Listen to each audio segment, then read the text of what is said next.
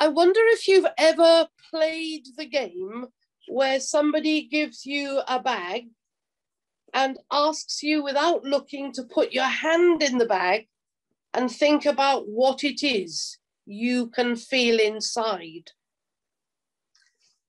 Sometimes if you go to a museum or exhibition, they have boxes too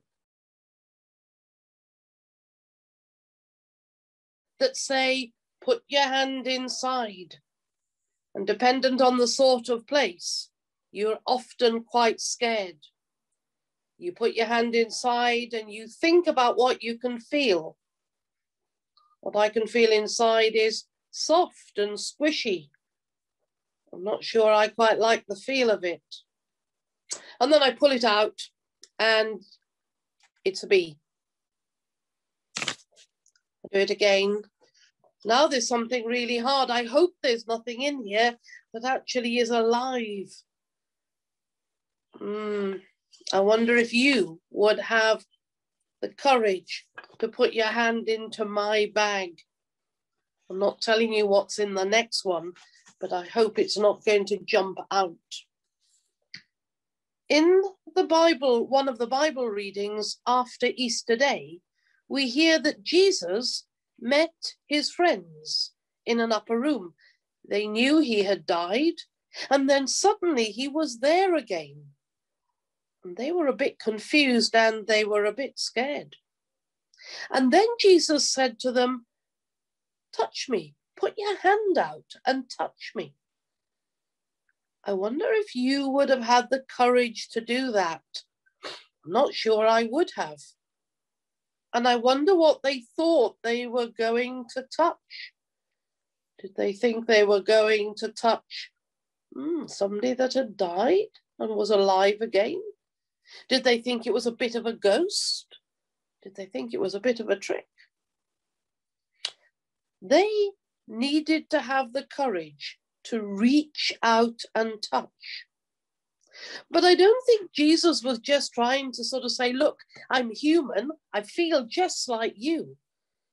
I think when he asked them to put their hands out, he was asking them to have courage, courage to follow all his teaching.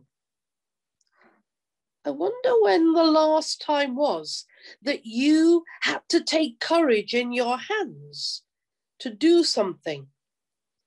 You might be learning to swim, and you might be doing the bit that suddenly you think, I've got to take these armbands off, or I've actually got to take my feet off the floor.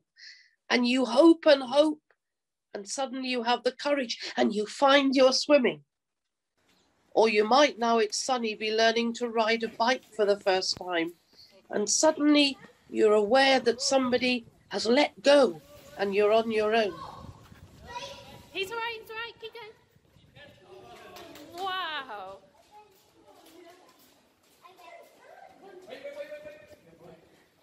Watch out, George.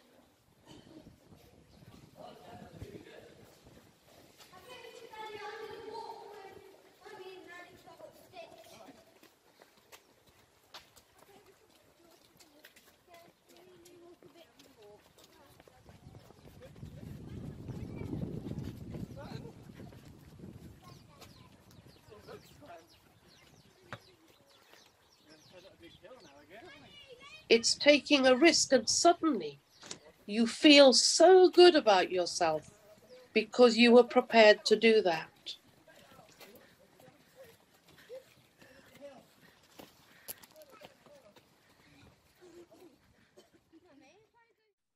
When Jesus asked people to touch him, I think he was saying, I want you to know that God is with you all the time.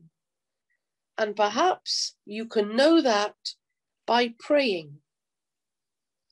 A little bit later, you might be asked to say a prayer in your assembly or wherever you're watching this from.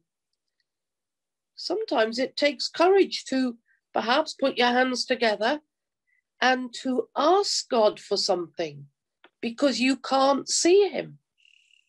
And it's a bit like putting your hand into something and not knowing. I wonder today if you have the courage to say a prayer and to talk to a God that you can't see.